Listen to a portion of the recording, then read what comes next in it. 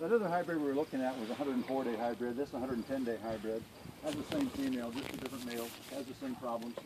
It's actually a little shorter than that other hybrid was. But all the same principles apply that we talked to over there. We've got a couple up here that I think are even more interesting than this kind.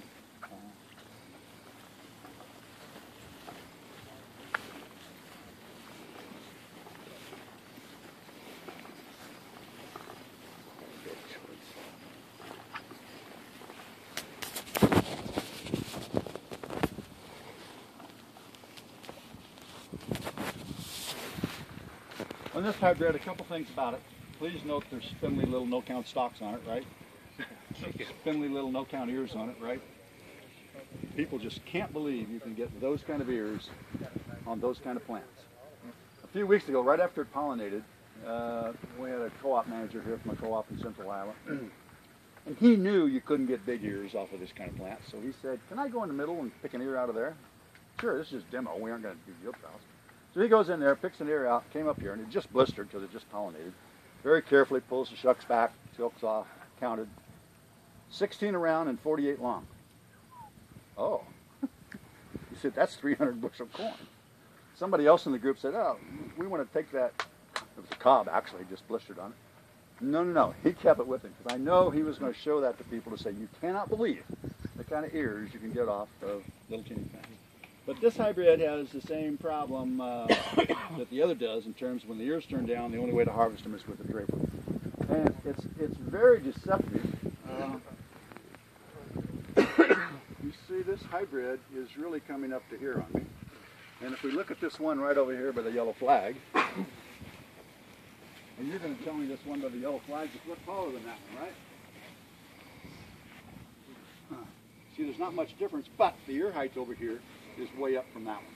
So this one will lend itself to normal hornhead, that one won't. I don't know who's going to win this battle. I don't care. We just go on the yield data. So whichever one wins, so be it. Actually, my seeding stock strength would be excellent with something like that too. Yes, and I hate to tell you this too, but stock strength is somewhat independent of height. We can have hybrids at this height that lodge pretty badly. So it helps because obviously the ears aren't up where it's going to catch the wind so much, but we still have to be careful. We've got hybrids at this height we've thrown away because the stock strength was not satisfactory. We're always battling. Tall corn is bad. Big ears are bad. Ears filled to the tip are bad. Stay green is bad. Extra strong roots are bad. Extra strong stalks are bad. Wait a minute, all this stuff that we thought was good is bad? That's what we think. Remember I said extra strong roots and stalks. You've got to have satisfactory roots and stalks. But stay green in particular. Think about that, and you don't have to be real smart. Otherwise I couldn't figure it out. Do you want to put the goodie in the ear, or do you want to put it in the stalks and leaves and have it green after you harvest the corn?